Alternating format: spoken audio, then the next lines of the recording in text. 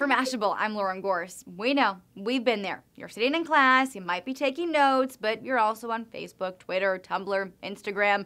So here are 5 websites or tools other than social media that will really help you maximize your time in and out of class. One of your biggest time sucks is likely research. Where do you start? Wikipedia? Maybe, but we bet you Google too.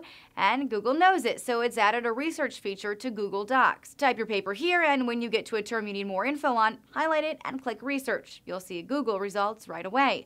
And maybe the best part, hover over an article and click cite or footnote. Now that's a time saver. Sometimes you gotta do research from a book, strange, I know, but there is great discrepancy here. Books are expensive, students don't have money. Enter several textbook rental sites, including bookrenter.com.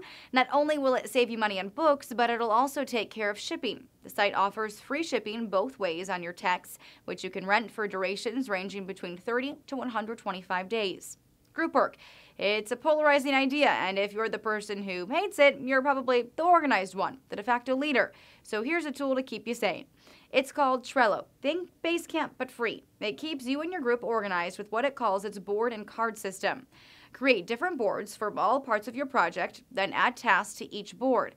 Edit as needed from your laptop, iOS device, or Android device.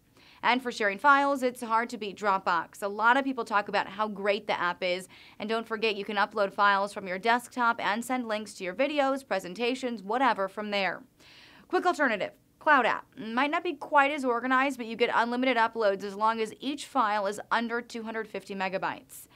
And where would you be without this classic? Rate My Professors does just what it says, and when it works well, it can save you a lot of headaches and unnecessary work from that one professor everyone's talking about. Search to see whether your profs have been reviewed. Still, studying, like most things, is moving mobile, so here's an extra app for help. It's called Evernote Peek. It basically turns your device into a flashcard using the smart cover. For Mashable, I'm Lauren Gorse.